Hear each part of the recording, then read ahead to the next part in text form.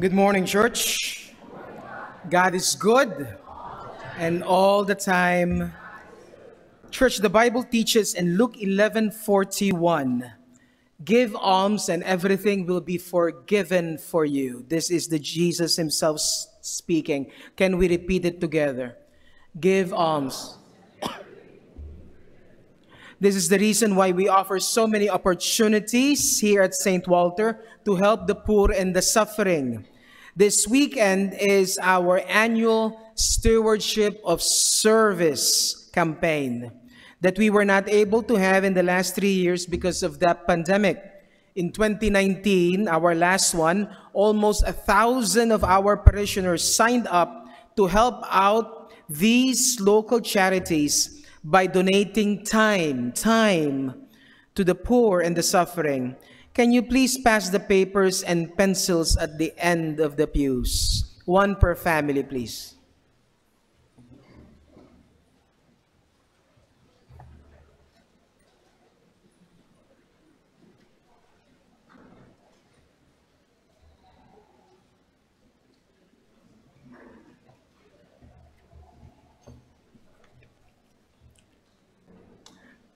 I will now read the first page. Stewardship of Service Opportunities Fall 2022. The first one is Exodus World Services.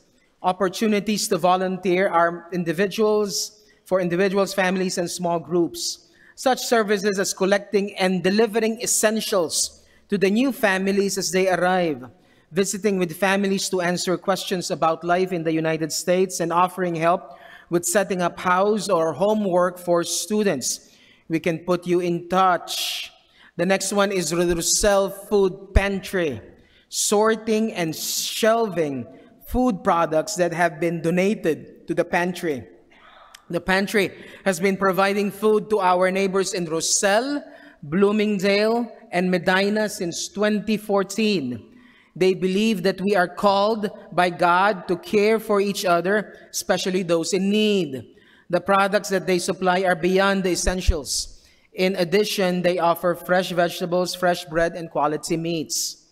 The Humanitarian Service Project, our third, sorting and packing Christmas gifts and food. The mission of the Humanitarian Service Project is to alleviate the pain and suffering that poverty brings to children, elderly, and families in the DuPage and Kane counties. Gifts for children at Christmas and birthdays is one of their original projects. Phil's Friends, which is very popular among our young families. This is making cards and putting together care packages for cancer patients. Phil's Friends is dedicated to providing Christ-centered support and hope to those affected by cancer. They have been sending hope to cancer patients for more than 15 years. We can assist by volunteering our time. No need to check or decide today, St. Walter. Do that with your family this week. We just want you to write your name, email, and phone, and we will connect you within 2 weeks. We believe that even the very act of signing up is an act of trust and worship that pleases the heart of God. Let me leave you some time to do that right now. Please print your name, email, and phone.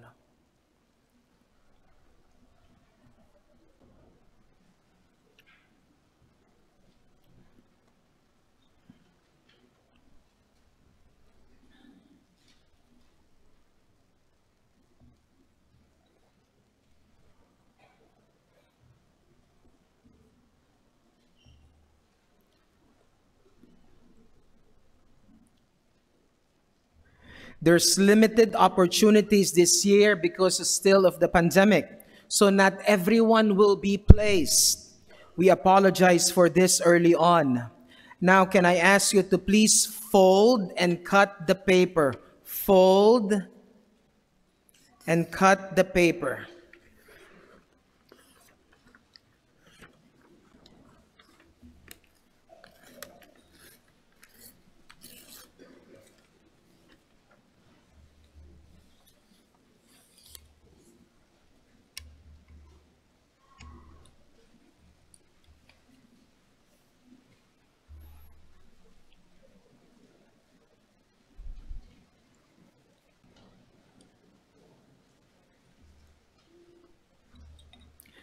Church, can we please all rise and turn towards the crucifix as we offer these gifts to the Lord?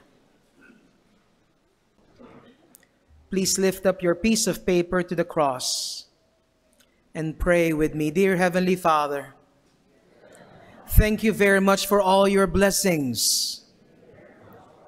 But most of all, I thank you for giving us Jesus as the great servant of all. Make me more like him in serving people around me, most especially the poor and the suffering. Please bless all the charities in our vicinities. This is our prayer. In Jesus' name, amen. Please be seated, and the ushers will now collect it.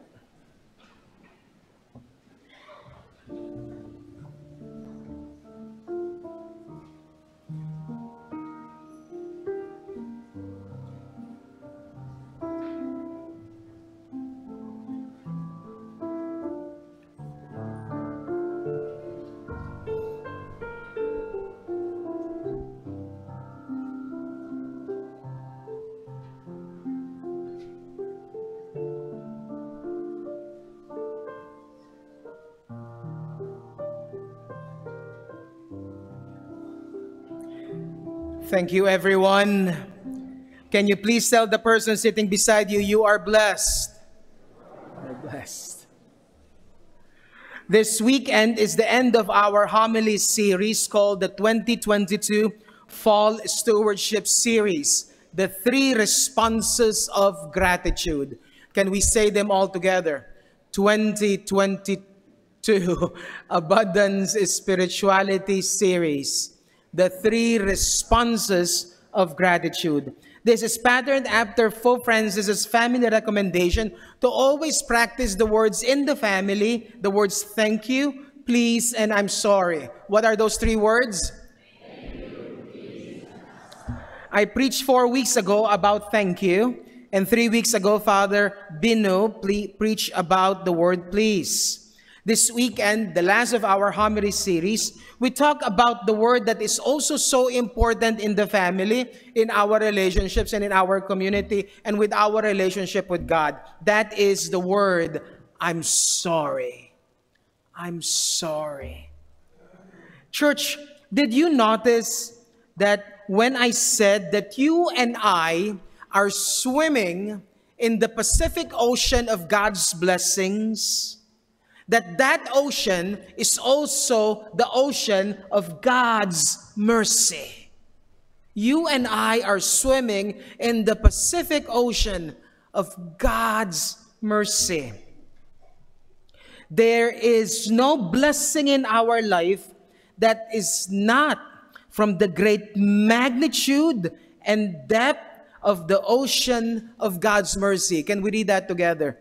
There is no blessing that is not from the great magnitude and depth of the ocean.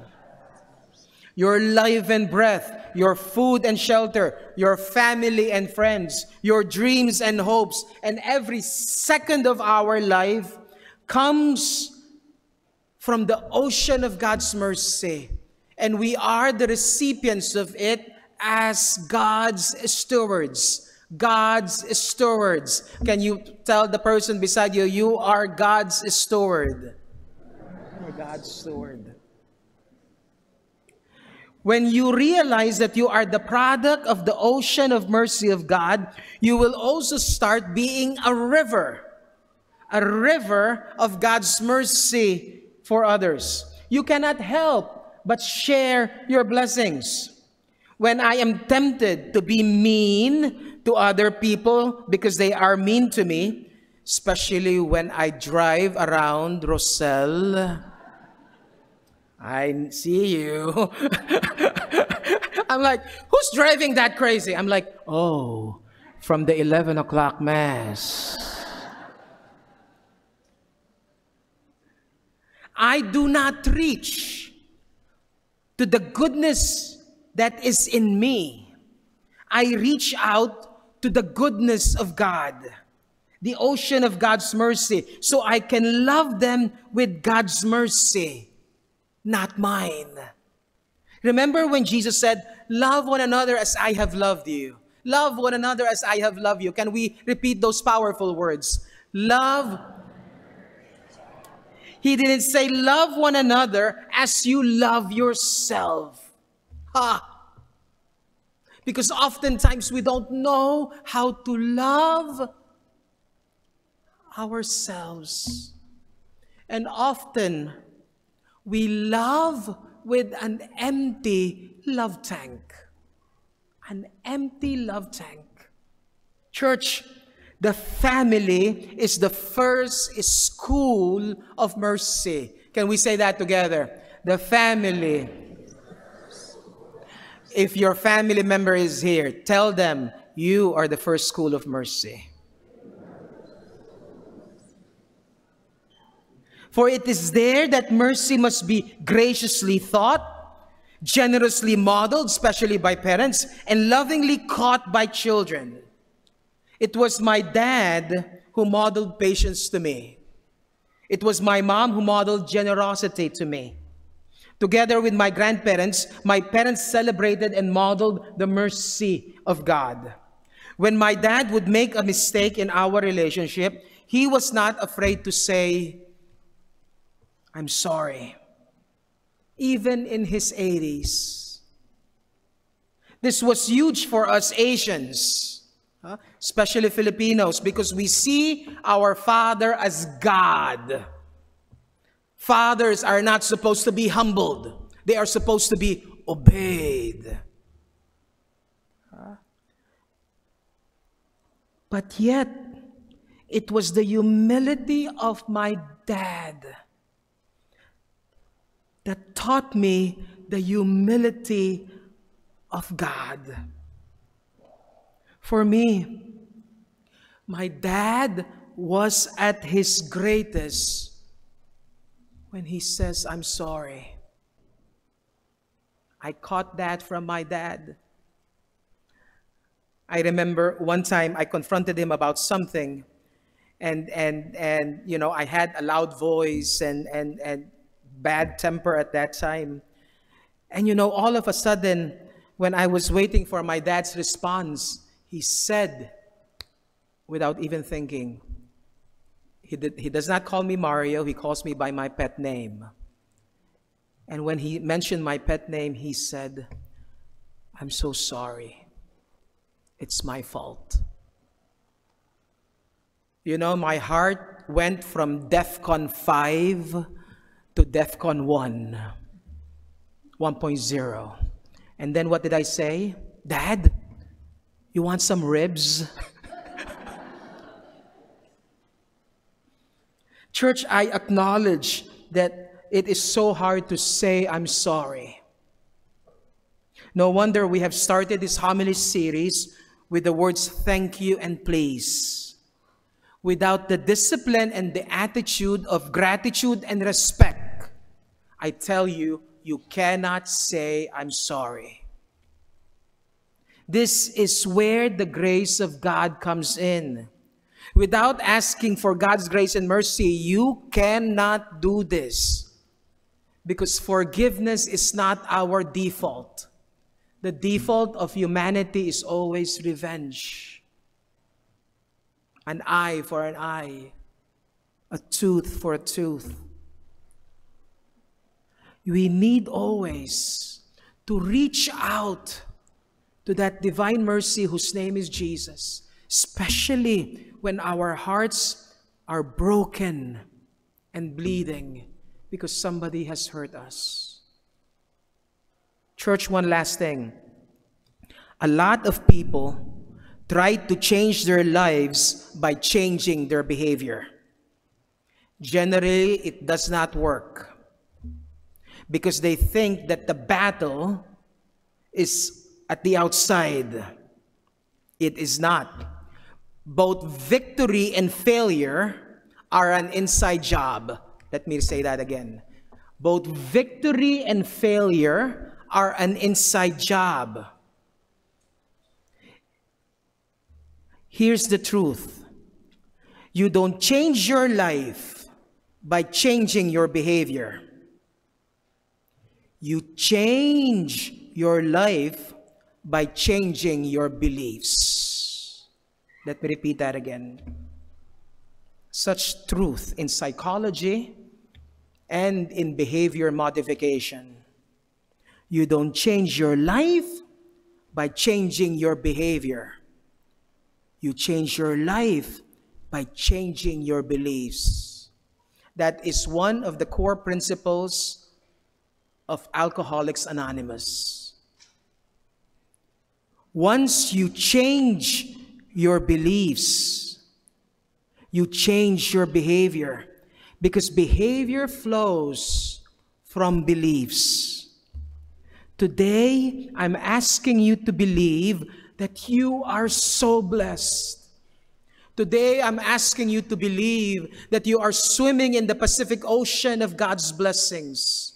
Today, I want you to believe that there is always mercy for you. Today, I want you to believe that you are a beloved child of God. Today, I want you to believe that you are unconditionally loved, despite of what you have done or what will you be doing. Today, I want you to believe that you are worthy of love. Today, I want you to believe that you can love somebody because you have been loved immensely and profoundly by Jesus Christ. Can we just bow our heads in prayer? So many of us are hungry today for God's mercy. The world is hungry for God's mercy. Your loved ones, your family, your friends are hungry for God's mercy. If your loved one is here, please hold their hand. Let's be a river of God's mercy to the world, church. And say this with me: God of mercy, you are my Father, and I am your beloved child. Thank you that today and forever you have given me divine mercy, Jesus Himself. Please give me the grace to share this with others, especially to my family. This is my prayer. In your sweet name, amen.